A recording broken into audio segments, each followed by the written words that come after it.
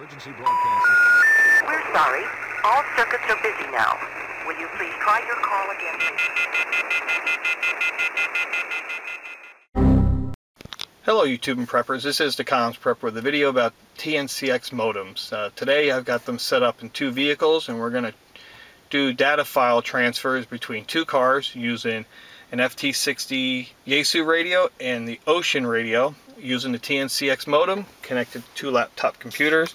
And we're going to transfer files and communicate digitally between two cars. I have the setup here in the minivan. The PC is connected to the TNC-X, which is connected to the Wouxun radio, which I have connected to an external antenna which is on the roof.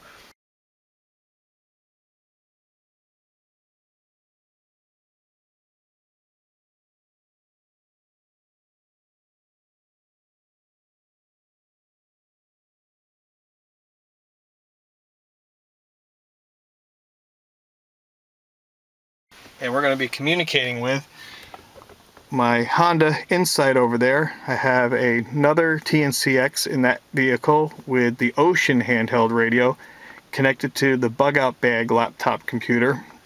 So we're going to communicate between these two cars, and over there I have a camera sitting on the front seat, so hopefully I can do a split screen and you can see the action take place in both vehicles.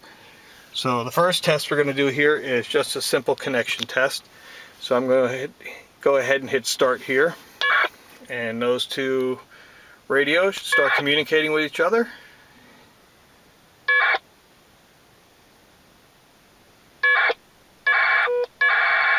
And now we have a link. You can see it taking place in the software there.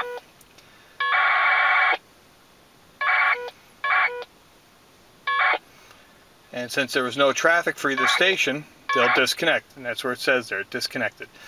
So what I did here is in the draft items, I have the preamble to the United States Constitution, which I'm going to transmit from the minivan here, post to outbox as a peer-to-peer message, to my Honda. So we'll go ahead and open up the session again, and we'll start another connection. We'll hit start and get those two radios linked up. And this computer is now reporting there's message traffic for the other station. And that green bar represents that message being sent.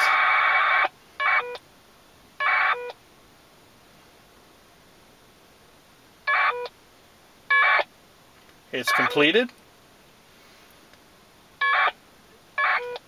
And the two stations disconnected.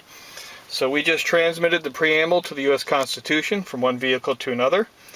And if somebody were monitoring this channel or this frequency, all they would be hearing are those tones. And if they didn't have a packet modem themselves, those tones would make no sense to them.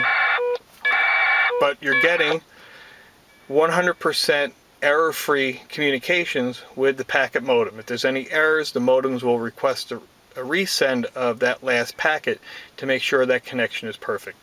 So here's another option for your emergency communications planning and your preps. If you're looking for a way of simple but accurate communications between two locations that can be separated as far as your radios can communicate for emergency communications. And as always, thank you for watching my videos and subscribing to my channel. This has been the Comms Prepper with a follow-up video to the TNC-X packet modem made by Coastal Chipworks with the Wouxun FT-60 radio and the Wouxun radio.